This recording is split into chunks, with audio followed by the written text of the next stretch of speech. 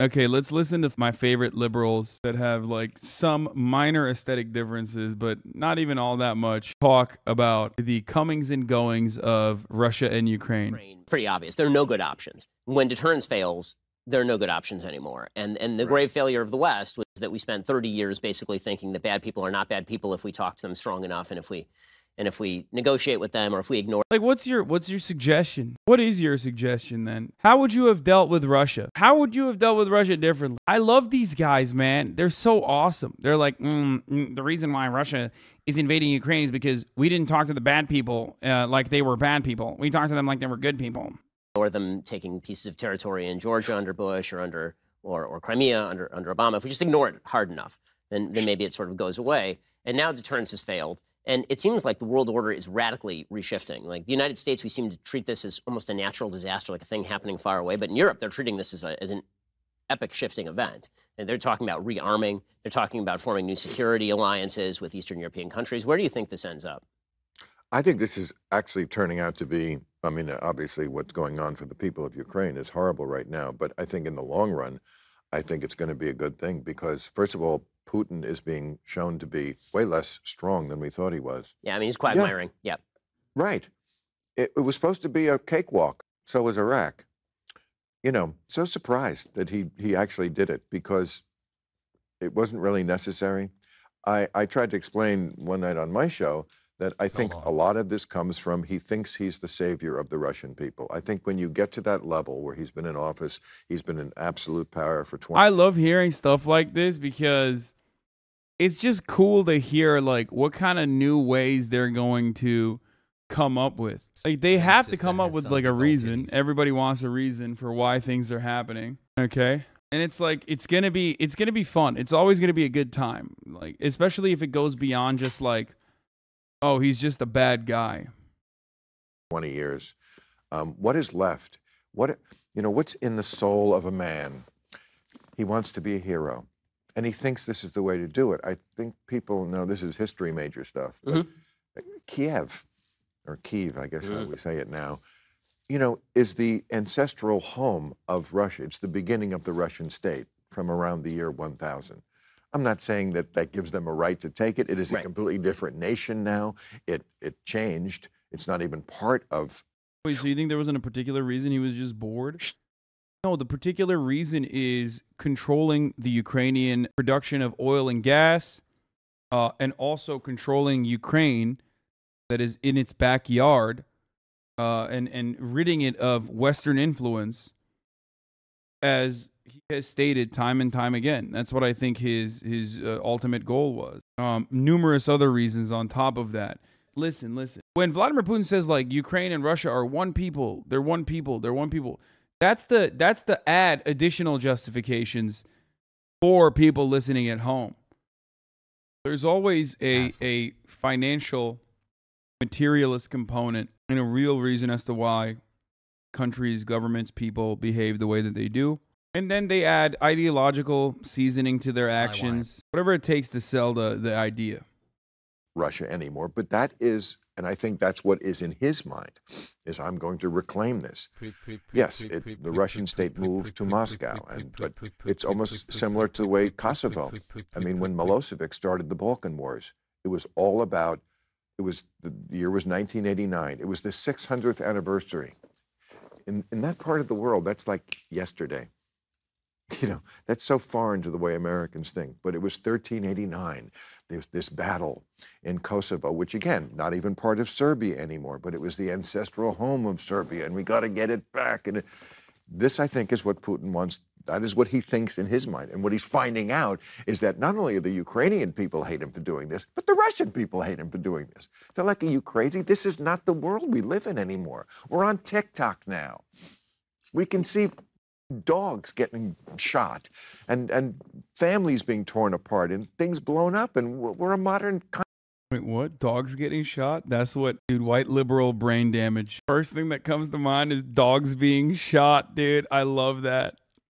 Sorry. Country, or trying to be one. Look at what are you doing? So I think it's just going to turn out horribly for Russia. The question I was going to ask you is, do you think it was the right thing to not only keep NATO going after the Soviet Union fell, but to encroach right up to Russia's borders. Because a lot of people don't, and yes. I don't. I actually do think that, I think that, here's the thing. If you are going to make overtures to a nation that they should try to join NATO and then not back it up, that's the worst thing you could do. So we took sort of the worst path with Ukraine. We were encouraging them, maybe you'll join NATO, maybe you won't.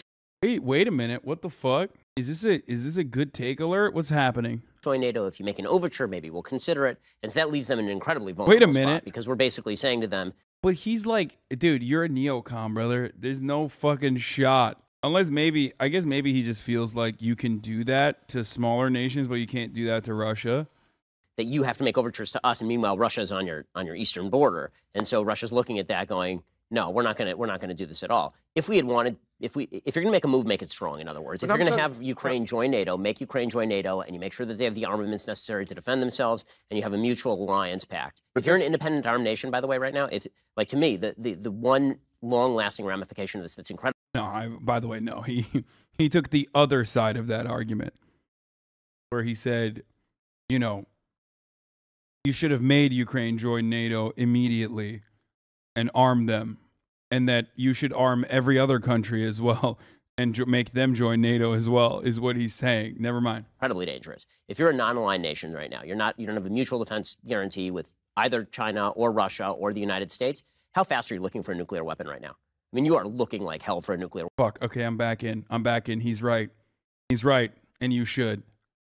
Weapon right now, because you don't want to be in a conventional war with a major power. Seems like Ben Shapiro has been watching the Hasanabi broadcast. That is literally just in the Hasanabi doctrine. He just repeated the Hasanabi doctrine.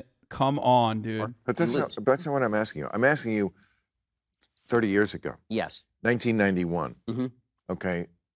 What should we have done then? The Soviet Union fell. NATO was formed specifically to counter the Soviet Union and communism, which now was no more. Why keep that alliance going? Why not? They're not having a bad conversation about this. This is like shocking, making me upset. God damn it, dude. What the fuck? Invite Russia at that moment. Boris Yeltsin took over, right? Invite them. You're one of us now, as opposed to keeping this organization going past the point where it had. Well, that was, the overtures were made. They just said, lol, no, obviously not. The entire point of NATO is the fuck Russia pact. A reason to be going. I mean, the question is whether you really thought that Russia was going to be and develop toward being a friendly nation to the West or not. If you were a skeptical. But that caused them not to be. I mean, I wonder if that's the case. I mean, Jesus Christ. This is some Bill Maher, like, the people were brave for flying the planes type take right here.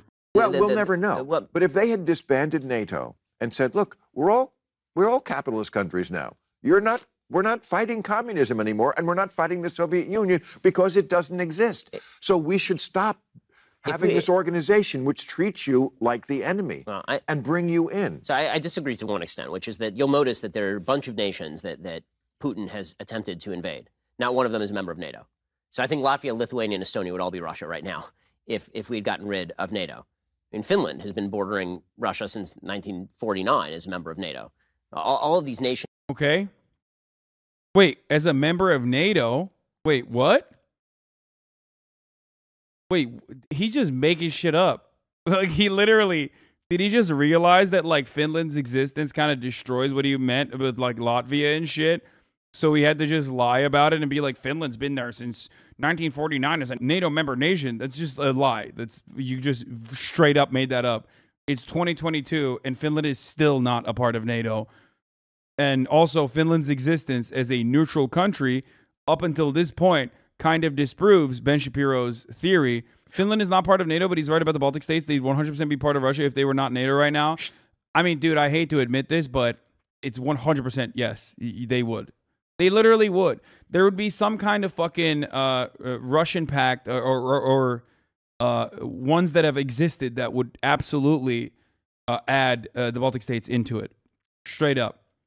They would. 100%. But Georgia isn't? Yeah, because Georgia was invaded after George W. Bush said, what do you mean? The reason why Georgia is literally invaded is because George W. Bush said that Georgia and Ukraine should be invited into NATO. That's when Georgia got invaded by Vladimir Putin. Extent, which is that you'll notice that there are a bunch of nations that Putin has attempted to invade. Not one of them is a member of NATO. So I think Latvia, Lithuania...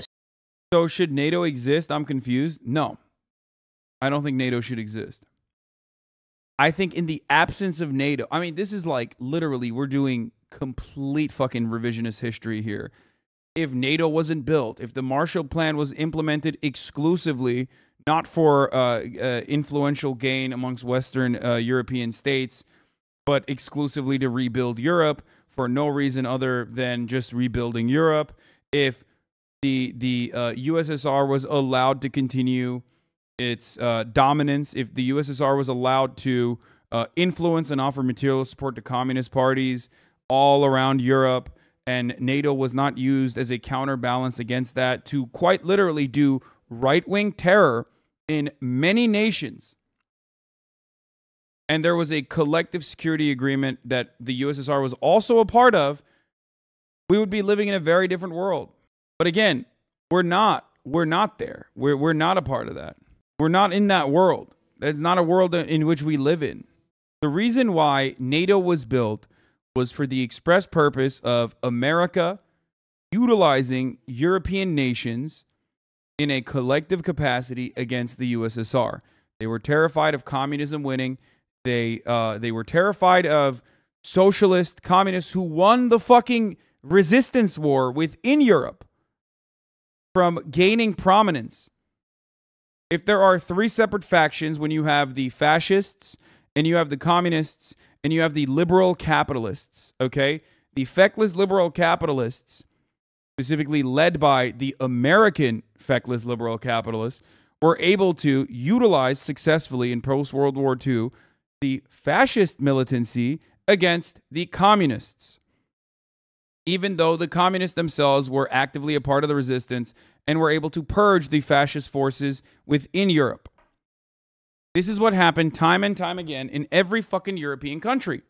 This was done also with the help of NATO. Kind of a commie take, to be honest. I mean, yeah, it is a commie take. What's the threat of NATO on Russia's borders now, except to stop Russia's imperialist actions like what is going on right now? NATO is not a defensive pact. It has never been a defensive pact, and it still does not exist as a defensive pact. NATO has been utilized in the past to engage in America's efforts to do imperialism. It's basically yet another way for America's protection racket to continue. And while it seems like they are a justifiable force here, helping the Ukrainians rid themselves of Russian sovereignty, historically speaking, they have never been defensive, unless you think Kyle Rittenhouse was engaging in defensive maneuvers. Estonia would all be Russia right now if we'd gotten rid of NATO. I mean, Finland has been bordering Russia since 1949 as a member of NATO. Wrong. All of these nations joined NATO in the 90s. Latvia, Lithuania, Estonia, I think they all joined either 99 or... Historically, blah, blah. We're talking about what's happening now. If you don't understand the inception of certain countries, you will never understand why other countries that they are literally diametrically opposed to or created, the pact that was created to fight against said country, you're just always going to just relegate back to good versus evil. This is a good... the good forces are fighting against the evil forces. Of course, you can't ignore history when talking about these sorts of things. 2004. Yeah. And that was in direct opposition to, at that point, Putin, right? You're talking late 90s, early 2000s. And please don't talk about Eastern Europe. You literally don't have no clue what you are talking about. Thank you. Power. Bro, Eastern Europe, let me just explain something to you, okay? But one day, you might recognize that Western Europe does not give a shit about you, okay? I hope this day never comes, so just remember that. A lot of you dumb motherfuckers sit in the chat in like Estonia, Latvia, okay? And you're like, stay out of Eastern European people's business, okay? Listen, motherfucker, you're just territory to be conquered, okay? Either it's going to happen by Western forces or Russia. Shut the fuck up, acting like you have any sort of sovereignty in this matter. Jesus Christ, dude. And I say this as a Turkish person who was a dog to the American NATO war machine. Stay out of Eastern European people's business. Like, shut up, shut up. You're not a country, okay? You're literally a vassal state. So fucking annoying. 1999. So I think the sort of optimistic vision, which is that if we had made more nice overtures to Boris Yeltsin, Yeltsin was a plutocrat, and he was an incompetent plutocrat at that. And then he was replaced by a much more competent plutocrat and a dictatorial plutocrat who had territorial ambition. And so I tend to be much more, hawkish in terms of not trusting other nations to spin on a dime and suddenly become our friends. And so the idea that funny to say that when you come from Turkey too. I mean, at least I admit my country's position, the country I came from. But Eastern Europeans think like, oh, we're a part of NATO now. It's different. It's like, no, it's not different, dude. You are literally, it's not different. I promise you. Okay. I hope that day never comes. Not saying stuff like that is how you get Eastern Europeans to come after you, unfortunately. Okay. I mean, yeah, I know.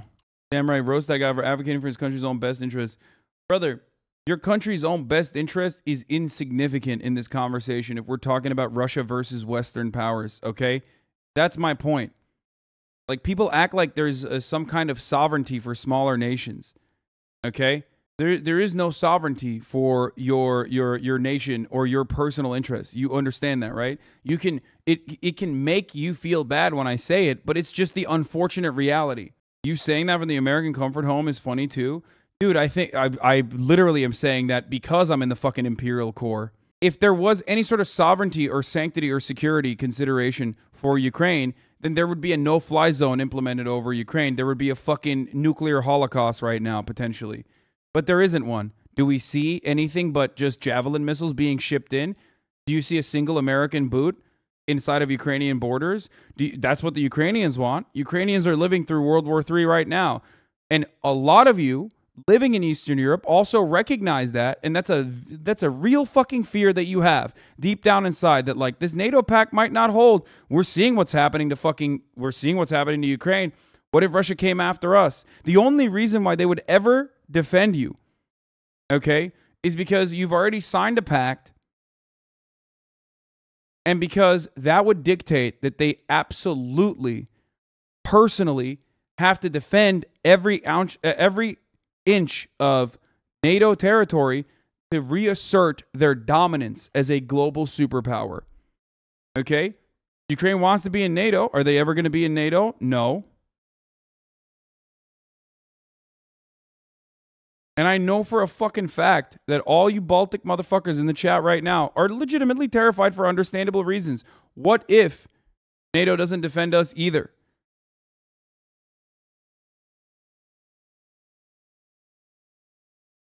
But don't fucking, like, don't sit here and act like these guys give a fuck about your sovereignty, man.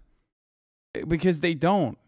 The only reason why NATO would ever defend, like, any Baltic country is so that they can reassert their dominance. The moment that they feel like they can give an ounce of NATO territory back, and Russia recognizes that and pounces on that weakness, you know, it's over. You think they're going to go to nuclear war over fucking Latvia, dude? No. If they ever would defend a NATO country, it would be defended exclusively so they can reinforce their global power. 3 days after Lithuanian Independence Day, I'm sorry. But they know it too. It's so crazy. The reason why understandably so many people in Eastern Europe are terrified of this is because they also have that deep suspicion that maybe there are a two-tier protection for NATO. Different kinds of countries that maybe get different kinds of protection and coverage from NATO that maybe they would not be afforded. That's why they get so fucking heated when you're like, dude, you have no sovereignty. You have no play in this conversation. Your sovereignty only extends as far beyond as like your national leadership is interested in getting guns from America. The moment, like, if you think, now this obviously would never happen, but if you think like tomorrow, the Lithuanian people decided like, oh, we want complete sovereignty. We don't want to be part of NATO. We want to neutralize with Russia. You think NATO would allow that to happen? I fucking doubt it. Or even if they were like, okay, you're no longer a part of Russia. You're no longer a part of NATO. You're now a part of fucking Russia. They would literally do everything in their power to fucking reduce you to rubble. Someone said NATO doesn't even defend Greece from Turkey, who are both its members. I mean, again, don't compare NATO. Don't look at what Turkey does in NATO. Turkey is fucking insane, okay? Turkey is in a league of its own. I'm not saying that as a Turkish person. Turkey is also actively in conflict with France doing a proxy war in Libya currently, and also in Greece as well. So Turkey is in a unique predicament always. So stop mentioning Turkey. You will only be further confused if you bring up Turkey. Japan and Germany, didn't it? Well, no, we fully occupied Japan and Germany after nuking Japan twice. Hi, Hasanabi. I've been in a coma since the year 2000. Did the newly elected president of Russia, Vladimir Putin, get accepted in his request to join the military alliance of NATO? Good one. And after firebombing the living hell out of Germany. So we didn't actually do any of that to Russia. But we welcomed Japan and Germany. Wait. Dude, Bill Maher is spinning right now, by the way. Is Bill Maher like fucking... And so the idea that... But Japan and Germany, didn't it? Well, no, we fully occupied. He was an incompetent plutocrat at that. And then he was replaced by a much more competent plutocrat and a dictatorial plutocrat who had territorial ambition.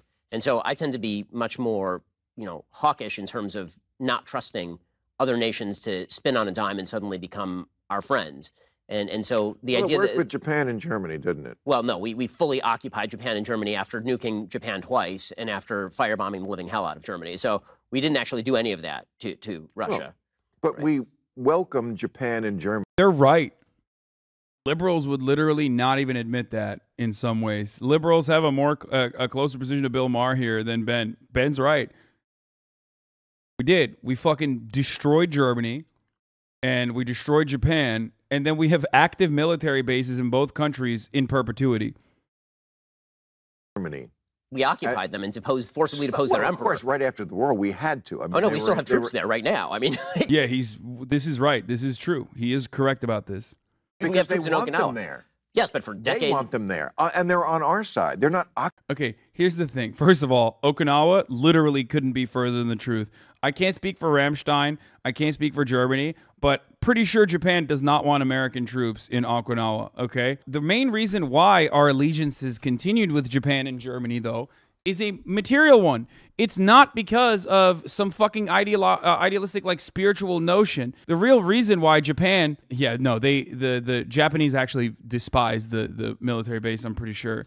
Like, they literally are terrible. Anyway, so part of it is because, one, a lot of money was given to these countries after we fucking reduced them to rubble. And two, they're in a trade partnership now. Like, it's good business. That's the real reason. Trade is the real reason why these countries can work alongside one another, and not necessarily because they are ideologically libtards now or some shit. Occupying them. They're not treating Germany and Japan as an enemy. We treat them as an ally. What I'm saying is we forcibly turned them into an ally. I mean, we literally had American troops. We still have American bases in Germany. We have no American bases in Russia. Meaning the idea that we were going to take bases. I love that. I love Ben Shapiro's idea is like might is right politics, but like when someone else does it, he's like, no, it's unacceptable. I mean, dude, the way Ben's talking about like Germany and Japan, like industrial powerhouses.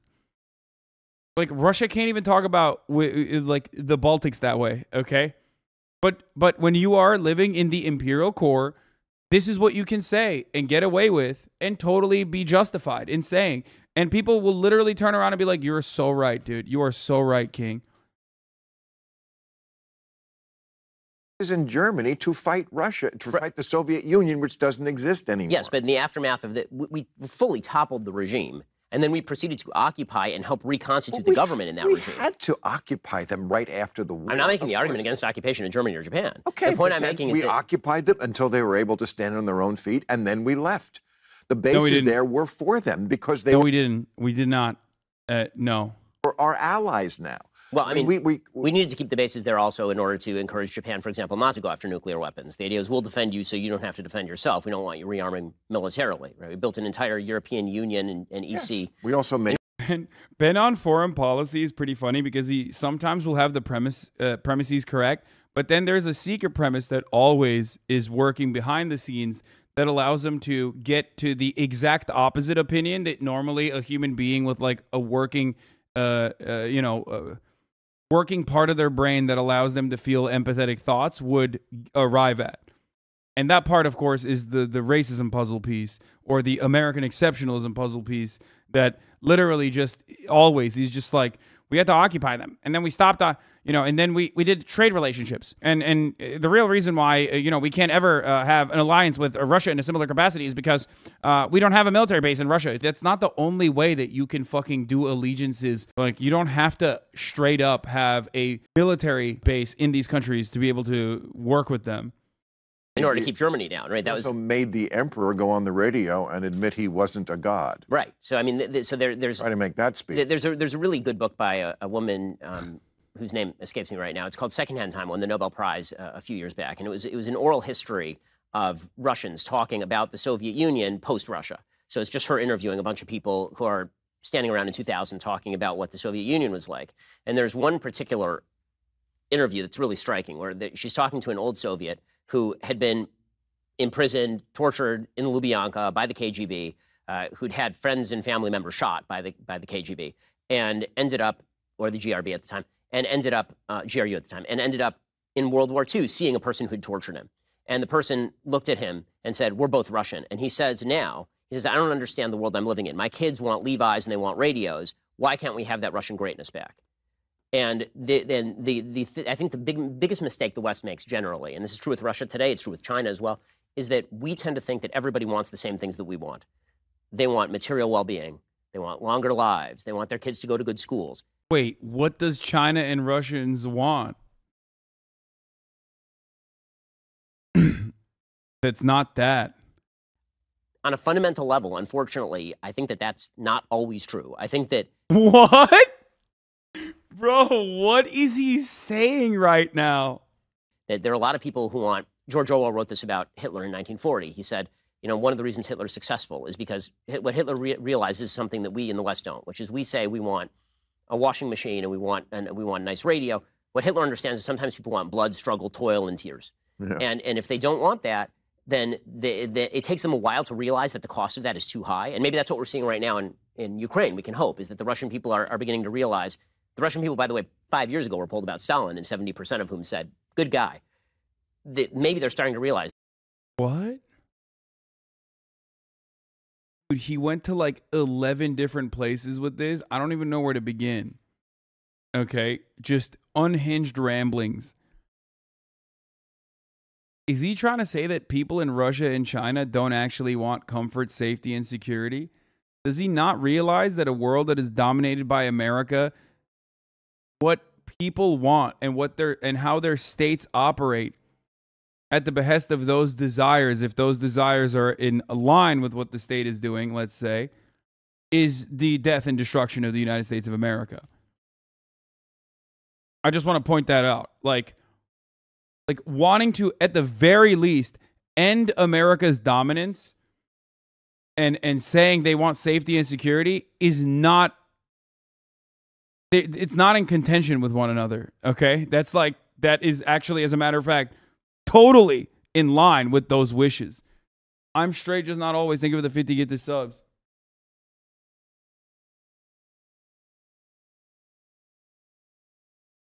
I just want to point that out really quickly, okay? I want people to understand. If, like, the Chinese people's interest is about, like, safety, security, or if the Russian people's interest is safety, security, and you know, comfort, and then their state is like, we are going to try to strike a blow at the heart of American dominance globally, then that is in line with their interests of safety and security. I think that's what people don't understand. It's very difficult to comprehend that from the American point of view, because your state never has to fear. Like, realistically speaking, you never fear a much larger superpower destroying you. So you can't comprehend that. So what do you do for work? And, oh yeah, he's right about the part where many Russians wanted back the old USSR, but it's because many became jobless and had a better life, safer and more secure under the old Russian communist regime. Yes, I understand that. But that's because, you know, the current oligarchs fucking destroyed and plundered and robbed the Russian coffers.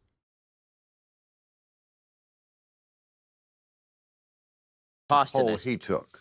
There have been multiple polls that show that Stalin is still held in fairly high esteem by a significant percentage of the population. Oh, Stalin. I thought you meant Putin. No, not Sorry. Putin, Stalin. Yeah. And so yes, well, because strong man is built into the Russian culture. And I also would say this about the Russian people. Wait, Americans are afraid of being invaded all the time? Hollywood built an entire industry around Americans being afraid of everything? Yeah, but it's not a realistic fear. Like, if you think as an American you have a fear of your safety and security, you've never, I mean, I know you're not American, you're Australian, but Korean, but Americans don't have a fear, a legitimate fear of their safety and security in a way that even like a regional territorial power like a Turkish person could have fear of. Okay?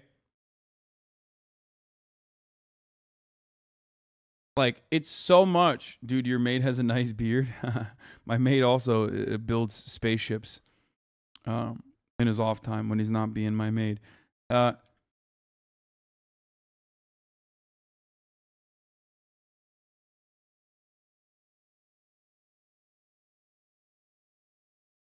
Americans are so devoid of like legitimate fear of a larger superpower dominating it that we create our own boogeymen to be afraid of. Like, we consider people coming across the board to find a better future for themselves to be an invasion. Like, that is literally the height of luxury, dog. In comparison to the, you know, people in the Baltics that I was shitting on earlier. Like, those people, they have some legitimate fears. Being dominated is in their shared history.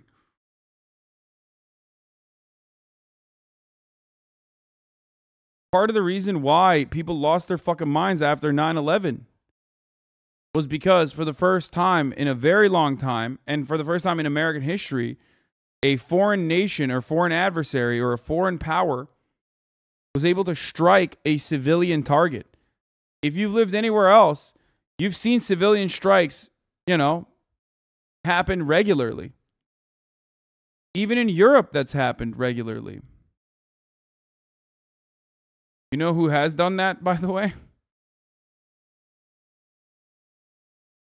I don't know, a four-letter treaty organization, whatever you want to call it, had something to do with some civilian strikes happening. But, you know, Americans will just not ever feel that. You can't have communism for as long as they had it. And it's a little like being from a broken home and then being abused as a child. Communism was so evil. I mean, what it did to the psyche, the cynicism that it incurred in people, that you're not going to get over that in just a generation. I think it's a very cynical country, a very cynical mentality there. And, you know, when I hear people nowadays, fact-free, talking about how, you know, a lot of, you know, if you look at Gen Z, it's like a lot of them think, oh, maybe communism, be good to give that another try. You know, they just don't understand. Because they have this idea in their head that if something happened before they were alive, what does it matter? It didn't really happen. It's like, but stuff did happen. Stuff did happen. I know you weren't around for it, but yeah, a lot of stuff happened, you know. We did a lot of stuff on the capitalist side. It really did, and other people noticed it, and we learned that lesson. You know, communism doesn't work. I'm and straight, it makes just people not very always. Thank you cynical. for the Remember 10 that of the old joke subs. they had about we pretend to work and they pretend to pay us? That was the system. I mean, that's not going to go away overnight. You know what's not going away overnight? Fucking Red Scare propaganda in the mind of a boomer that is brain rotten like fucking Bill Maher. I see a lot of Gen Zers saying we should try fascism again. That too. That's real. That there is a real interest in Gen Z for that too. All of this comes from the anger and lack of security and volatility that younger generations feel under the crushing oppression of capitalism. The system of liberal capitalism is falling apart faster than it can pick itself up by way of the welfare state. Okay? There are a couple different reasons for why it's happening. Part of it is because, you know, eventually you're going to run out of territory that you can conquer. And eventually you're going to have to forcibly keep countries oppressed, which we are doing already, but do it in more obvious ways. And that is creating instability. Why the fuck would Zoomers feel protected and like capitalism when they live in a post-2008 world where they've seen the economy collapse, when they've seen their material realities get worse and worse overall, especially even in the imperial core, as in living in the United States of America? Why would they? Why would they think that this system is good? It's completely understandable. It's the most human thing to look at what's going on now and be like, yeah, this system needs to change, right? Like, there has to be a better way. This is not working.